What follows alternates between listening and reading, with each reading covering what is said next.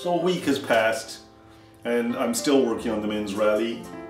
I have the frame sprayed, and you can see here that I taped off the Raleigh logo, and I'm going to have to hand paint that in and clean it up.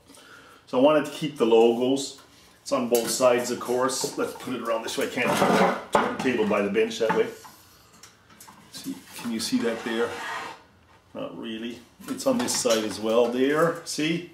I taped it off, and now I have to decide how I'm going to, like, I taped it right around the whole bar here, and now I have to decide what to do.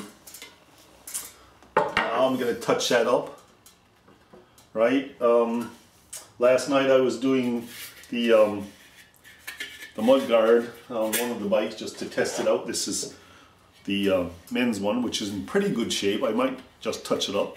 This one I wiped with the paint, you know, wipe the rag over it. So, and see, yesterday I was doing this one, but I got my S all wrong.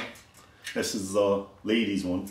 So, you know, I'm still working on that. I got to touch this up a bit and make this look more like the same color. But if you look at the two, they're quite close. So I'm at that.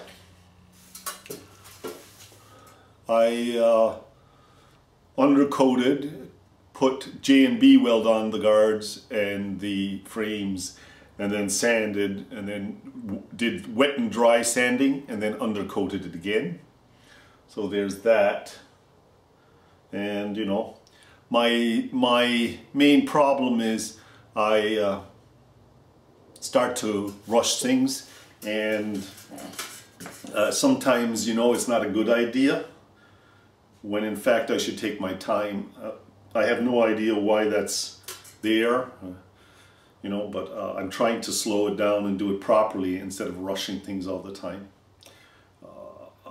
You know, I have some patience, but, you know, other people have like way more patience than me and can spend all year at it, whereas I want it done in a week or two. So I hope to carry on doing this. My undercoating and glitterizing is working really well.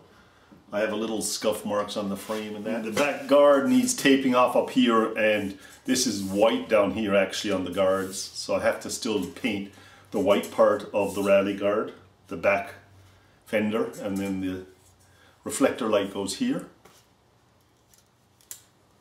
The color of the paint is on a video, vintage Raleigh green paint mix.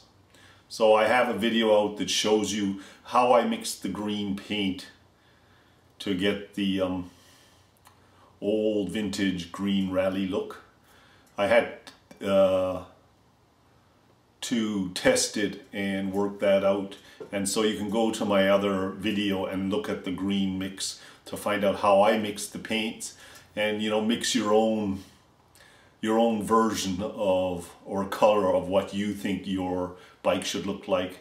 You can go a little darker or a little lighter, and you can just touch it on a part of the Raleigh and see if you like it. I'm also testing wiping the green, the tester green, on parts and leaving them vintage looking, like with a little bit of rust in that. And I'm beginning to like that idea of not sanding and painting the whole bike, but leaving the vintage kind of look and just cleaning it up by smearing a light film of paint over it, which I'm going to try on a blue Raleigh later on. So that's one of my new concepts, to keep a more vintage look. And I may do it on the other women's Raleigh bike. So I have some polishing to do on some parts still, and I'm also going to use the best parts on the men's Raleigh at this stage, because it's going to be the bike I use. So I think I'll give it the extra yard. The handlebars didn't work, so I'm going to have to look for handlebars. I'm going to put a woman's handlebar on there for the time being, which is a little bit different. It comes in a little bit, whereas the men's is a little bit longer and comes out a little bit. So, and I'll look for a new one of those, or a better quality one that's less rust, because my one was too pitted. I'm just going to keep carrying on and you know, maybe in December or January we'll be getting close to finished. I have no idea when I'm going to finish this, but I'm going to keep at it. Yeah, the forks had a little logo in here, and I think they had a line down in here, which I haven't done yet. I'm not too sure how to do it, whether I can get a stencil or what. But the actual painting itself has turned out absolutely gorgeous. I'm very pleased with that. It looks authentic, as from my point of view. Everybody's a little different. But, you know, I can actually nearly put that back in the frame if I wanted to. We'll see. I haven't done anything about the lock yet, though.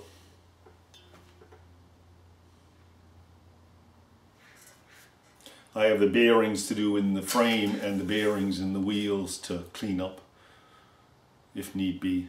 I'll most likely work on the whole concept of the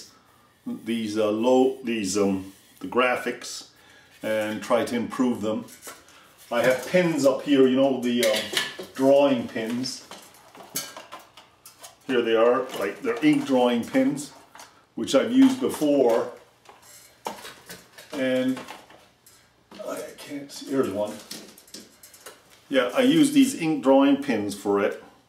And I may try and make the lines in the graphics on the actual frame with those. They're very light and they're very straight, and I can't do that brush pull that most of these guys do.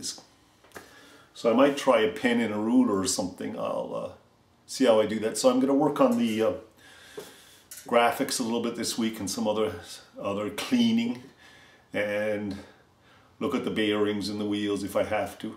So that's where I'm heading this week, this second week. I think that's it for now. So let's get back to the restoration.